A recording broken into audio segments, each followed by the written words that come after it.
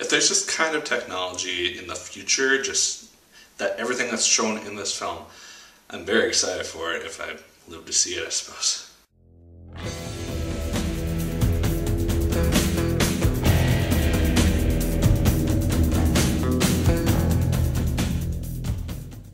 Hello once again, watchers of good movies. My name is Nick Pell, and this is once again coming from my apartment. So we are going to talk about the film Tomorrowland, which just came out this weekend. So let's dive into it. I believe that's based on a book. I have no idea who it's by, or if it's even actually based on a book. I'm pretty sure it is. And so that's kind of inspiration for this film. It follows a girl named Casey, who is played by Britt Robertson, and she is someone who is just intrigued by the world. She likes to know how things work, and she is very good at figuring that out and then grasping onto it very, very quickly. And she's very technically savvy, and she's just very, very bright as an individual. And so this is what kind of draws her out as a candidate for Tomorrowland, which is this potential utopia, per se. It's like in another dimension, and all the world's brightest individuals came together from many different fields and professions to create this place and just explore their imagination, and it's just really, really cool. George Clooney plays the opposite of Britt Robertson.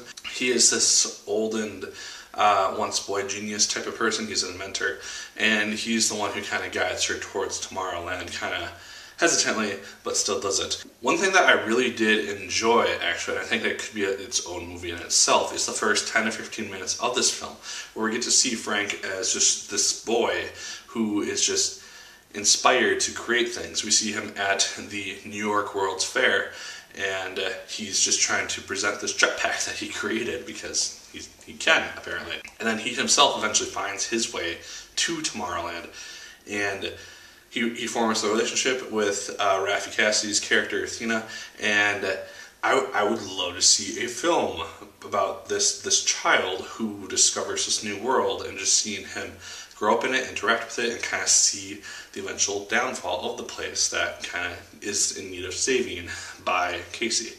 And that would be really cool for me. I was really intrigued by the first 15 minutes of this film.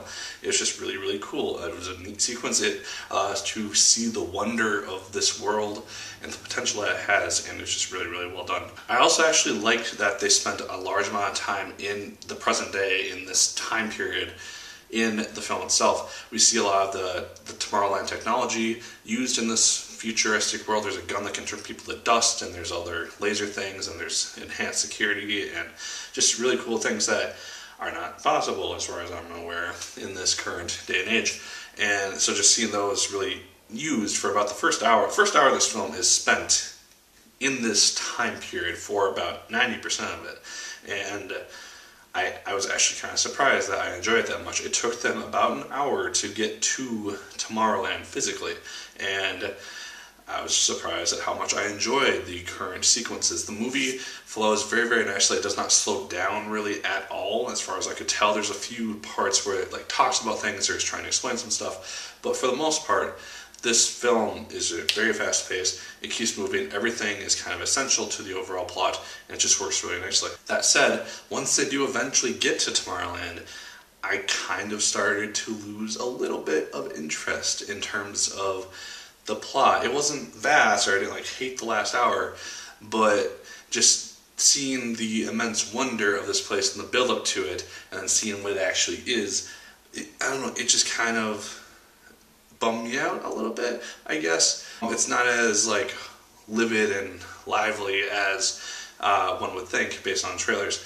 and I don't know, it wasn't what I was expecting. I knew nothing about this movie really going in outside from the very basic concept. There are these robots that show up every so often throughout the film, about the first hour of the film, and they're trying to take down two lead characters. And then once they do something, they're just gone, and they never show up again. That kind of surprised me, because they seemed like they would be able to teleport from here to Tomorrowland somewhat easily, and they weren't just living in plain sight in our world for the remainder of their robotic lives. It just seemed a little bit weird to me, and I was just kind of looking for them throughout the second half of the film, and they just never showed up. I did like what was ultimately the main conflict of the film in regards to the apocalypse and humanity kind of steering itself towards the apocalypse, and nobody really asking how can we fix this before time is running out. We're kind of just eagerly awaiting it, per se. It points out, like, in books, movies, TV shows, video games, everything, this concept of the apocalypse is kind of